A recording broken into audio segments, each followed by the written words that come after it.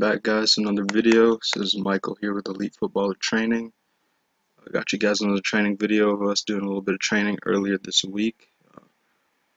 Go ahead and get into the video. So we start off with just a little warm-up, a dynamic warm-up, a little bit of a static warm-up.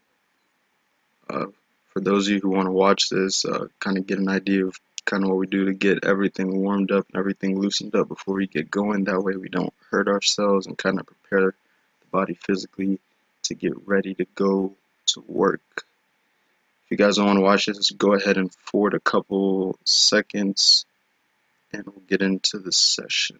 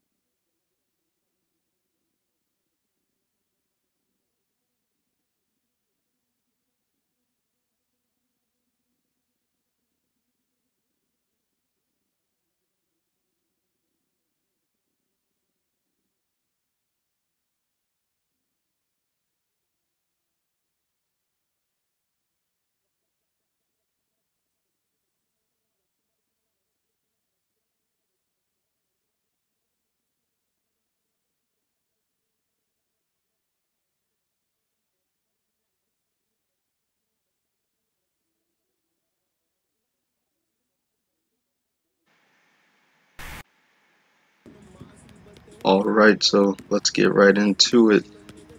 So everything that we did at the beginning here was 30 seconds on and 30 seconds of rest. So start off nice and simple with just both feet juggling, both right and left foot juggling. So just trying to stay in the little 2x2 squares that we made here. Just try to keep yourself inside the square. If you mess up, it's alright. Get yourself back inside as quick as you can and just keep going.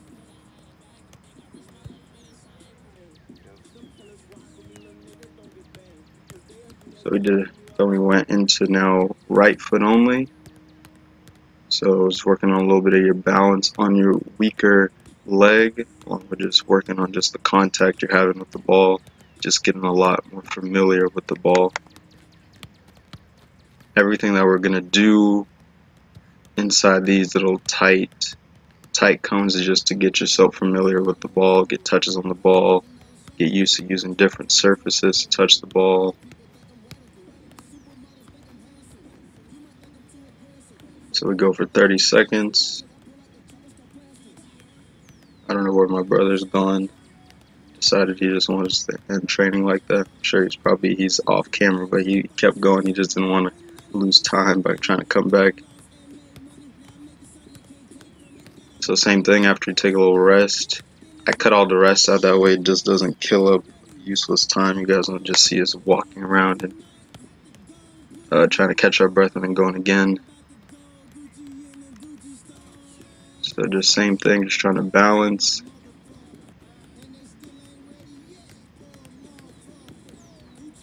Just don't let the ball hit the ground.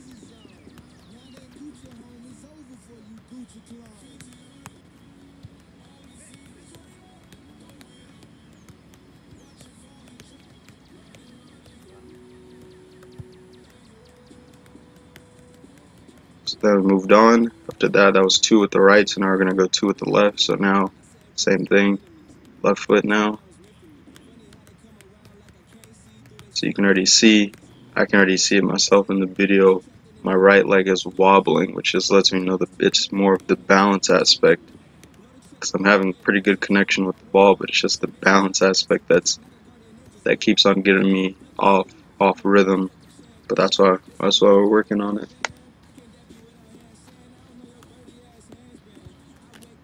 So just trying to focus, get as many touches with your left foot within those 30 seconds as you can.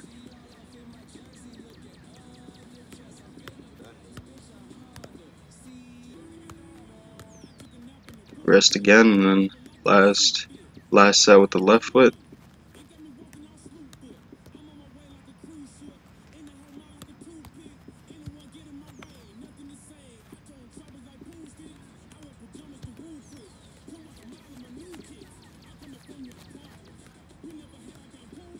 Try to get as many touches as you can,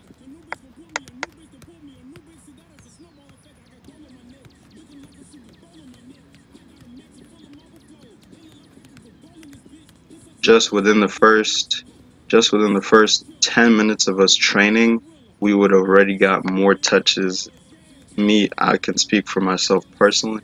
You'll get more touches in 10 minutes of training than you might get in like 2 hours with like maybe a 6-on-6 game, depending maybe what position you play in, like how the game is set up and a whole bunch of stuff like that. So when we come out and we train like this, it kind of helps maximize our time. So if we're out there for 2 hours, we're going to get 2 hours worth of touches versus maybe in 2 hours, if I'm out playing, I possibly could get maybe 50 touches, maybe 100 touches to close to 1,000 touches that we could get during this whole entire session here. So the improvement is massive when it comes to this. So then our next one, 30 seconds here, you're just going to go bell tap. So just as quick, fast as you can. Get low, stay on your toes, the ball back and forth inside your foot. Really try to challenge yourself. So alright, if you mess up, just pick the ball up, keep going.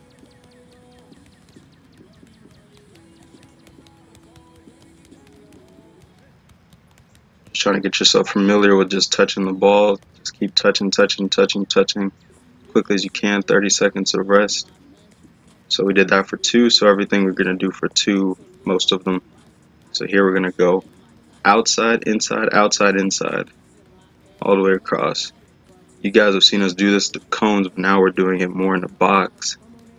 So just staying low, touching the ball, keeping your ankles locked, just trying to get as many touches as you can.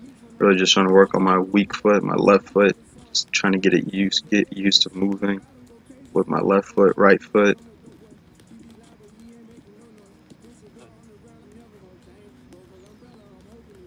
"30 seconds of rest in between all of these. Shake it out, stretch what you need, and get right back to it." We have a phone here. Sometimes we use a watch. It doesn't matter. Just put it however you can get your 30 seconds.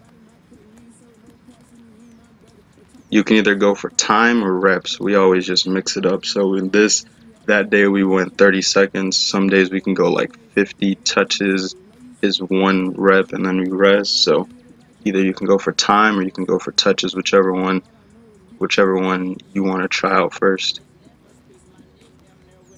Alright, so then with this, you're going to tap it with your inside, pull it back, tap it across with your inside, and then use your other foot and do the same exact thing. And while you're doing this, you're kind of in a rhythm, you're hopping a little bit.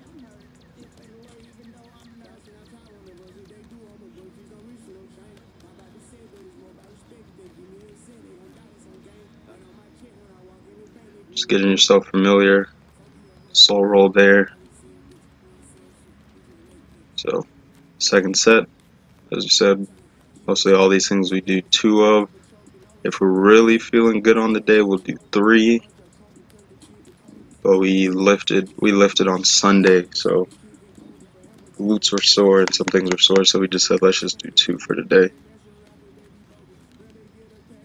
If you guys are enjoying the video, please give it a thumbs up and leave as much feedback as you can. It really does help us. If you guys, anything you guys need help with, let us know. You want me to talk about some things, shoot it down in the comments section. So now we go V touches here. So you're going to stop with your inside, you're going to push it, pull it back. Just going to keep going like that in a V.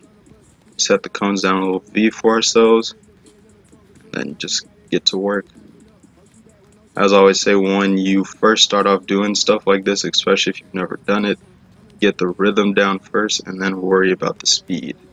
The reason I say that is that so you can get your body and your muscles can learn the technique first. And then once you learn the technique, you can add the speed to it.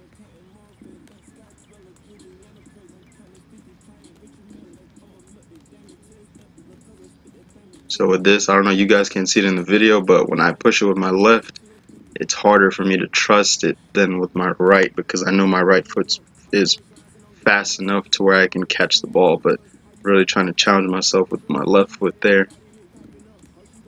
So those are kind of some of the things I'm thinking about while I'm going through some of these things.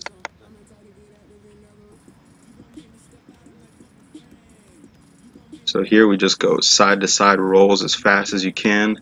So we started off here with just your left foot. So just getting left side and your right side, just more used to just manipulating the ball.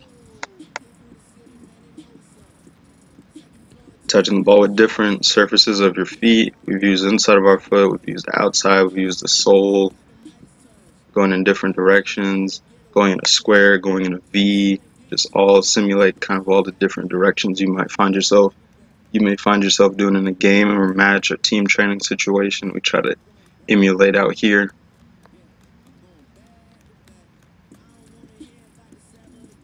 So really just trying to challenge yourself, go as fast as you can. So there, I mess up, but it's okay. Just keep going. It's all part of it.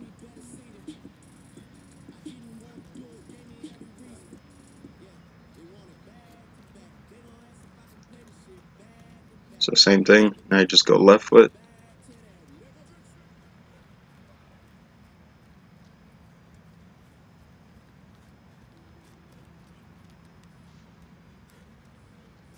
Now you're really starting to get tired, so now you kind of have to pick up. You got to concentrate a little bit more.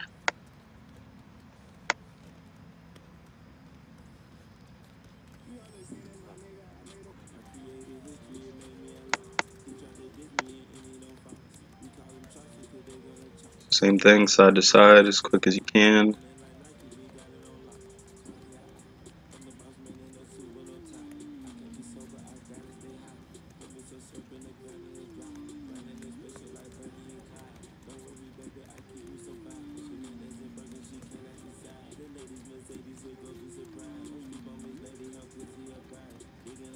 "30 seconds, just really challenge yourself." Alright, so for this next one, what you're doing is you're going to roll it up and then roll it across and then catch it with your opposite foot, and you're going to pull it down and pull it across. So this one, this is going counter, I believe that's counterclockwise. Yeah, counterclockwise on these ones. And then the next one will go the other way. So this one we're leading with your right foot, and then the next one we're going to lead with our left foot. We're going to do 2 on each one. So this is number 2 on the right side.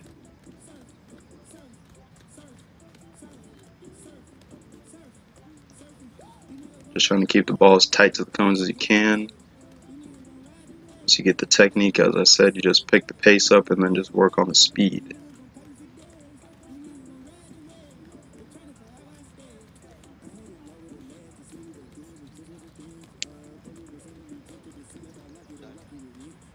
Once you get the technique and the pace, so like I said, that was 2 with the right side, so now we're doing the opposite, so you're leading now with your left foot.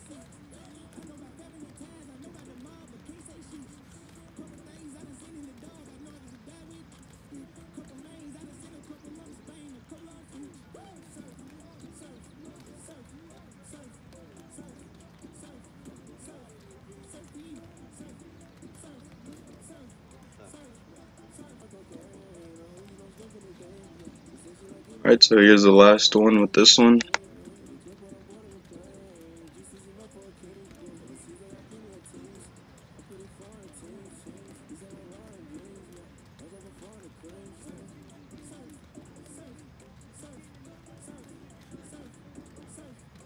Also, let me know in the comment section if you guys want to see what we do for fitness. It's not fun. It's not anything interesting on camera wise, but if you guys want to see what we do fitness wise, leave a comment in the comment section. Let me know if you guys want to see stuff like that. So last one here, we just did Brazilian drag backs. At this point, our legs are almost fried. If we would have done these at the beginning, I'm pretty sure the quality of them would have been a lot better, but it's good to work and see, kind of push yourself when you're tired.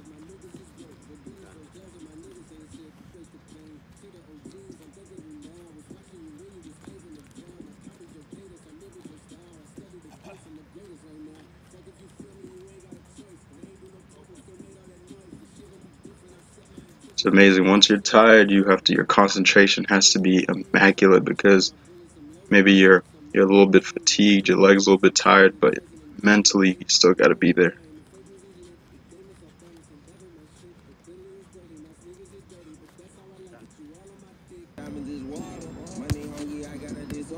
Alright, so the last thing that we did this little passing pattern here I got this one from Become Elite. I saw him do it and I thought it would be pretty good to implement it in today. So you're just gonna, each little channel, you're just gonna make a pass, and then you're gonna backpedal back to the top. You have 2 touches, so you always have 2 touches at the top of it, and then 1 touch everywhere else.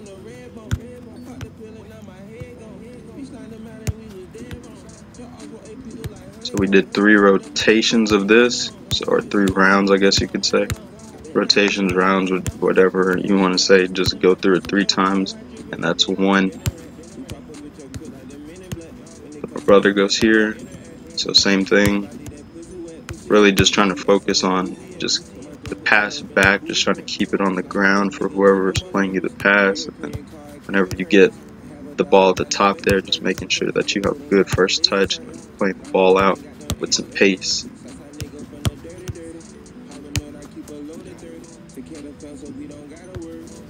Bad pass on my part, but great way to handle it.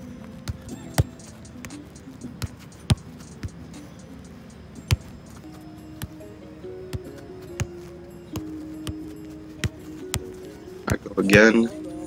Just here, just trying to stay on your toes, be reactive, be ready to move.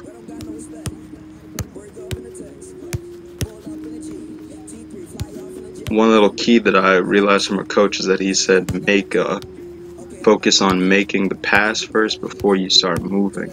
If you start moving before you hit the pass, your pass may not be accurate. It may pop up like that pass right there just popped up on you, and you may be giving your teammate a bad ball. So kind of focusing on hit the pass first and then move. Just like in football, they tell receivers to catch the ball first and then run. So same thing with us. Hit the pass first and then move. Don't try to do 2 things at the same time. And then the other thing is that if you don't have like a good rep, just start over. There's nothing wrong with that. Just start over. That way you can have quality. You can have just like a quality session and hold yourself to a high standard. So if we don't like a certain rep, we'll just redo it. Even if it's the last one, just redo the whole thing. That way we're just working on the quality and just making sure our quality gets a lot better.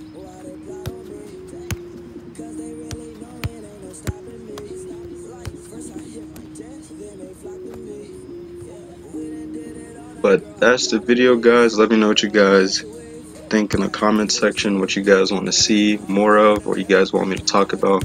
Maybe some tips for some of you guys who are still playing in college right now, or playing maybe a little bit higher level or stuff like that. Give me all the feedback, everything anything you guys want to say, just say it. Hope to see you guys in the next video. Hope you guys enjoyed this one. I'll see you guys in the next one. Thank you.